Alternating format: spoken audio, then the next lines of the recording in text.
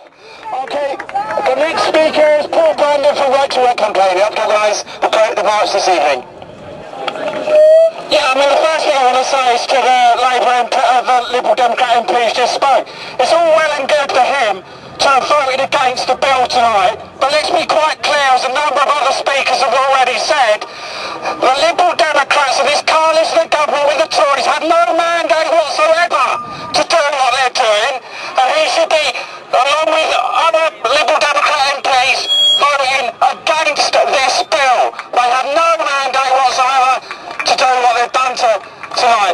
Right to Work, along with other organisations, organised the march from St Thomas over to Parliament tonight, and we're pleased to have joined up with the TUC and their vigil. I suspect this is going to be the future of taking on this government, of forming alliances and coalitions with all the different groups that are fighting the government. Now let's just have a review of what's happened in the last 9 months in this country.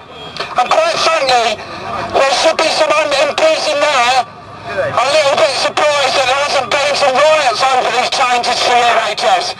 Because the students smashed up the Tory party headquarters up the night there because they felt betrayed. They felt betrayed by the Liberal Democrats. And quite frankly, the whole of this country has just been betrayed tonight with this vote against the bill. So what are we going to do? We've already had the biggest trade union march in the history of this country on the 26th of March, when 500,000 people took to the streets. We've had mass strikes. We've had mass strikes on the 30th of June, and now we're heading to the autumn. And there's 2 key dates coming up. We've got we've got 2 key dates coming up. On the 18th of September, outside the Liberal Democrat conference in Birmingham, the TUC have organised Birmingham for the Alternative. And this is to follow on from the march that we saw in London. And I urge everybody to come to that demonstration and march in Birmingham. And then on the 2nd of October in Manchester is the Tory Party conference. And the TUC again have organised Manchester for the Alternative. And then we hope to get tens of thousands of people on the streets of Manchester to try and take on this government. But I'm going to end on this point. The biggest punch we could lay against this government is strike action. There's been no doubt about this. On the 30th of June we saw 750,000 people come out to defend a tax on pensions. In the autumn we need to increase that number. We need to have 1 million or 2 million people out on strike to defend pensions. That's the way to lay punches against this government. That's the way in which we can bring them down. Thank you for coming. Okay, the next speaker is Martin, who's from the Executive of the National Union of Teachers. Thank you. I just wanted to bring my solidarity and the solidarity I know of other teachers who are here in the crowd to support health workers. Because between us, those who work in the schools and the education services, along those who work in the health service, we face very similar battles.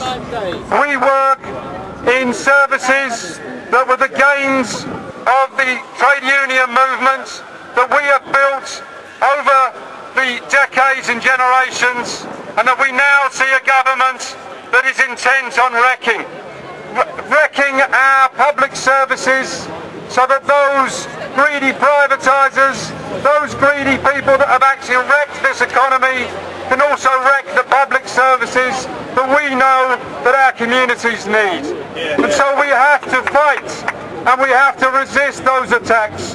The attacks that you see on your health service, that we see with the spread of academies, and now with free schools privatising education. And it's the same model of marketisation, of cuts to services that ordinary people need, so that big business can make profits out of education and out of health. And we have to continue protests like today, but I'd say of course that we do have to go further. As was just said, on the 26th of March there were hundreds of thousands of us marching here through the streets of London.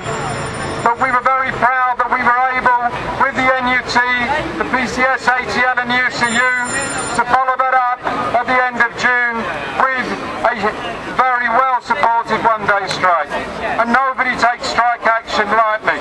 But I have to say that we've got to be clear that if this government won't listen to lobbying, it won't listen to our arguments, even though they can't defeat our arguments.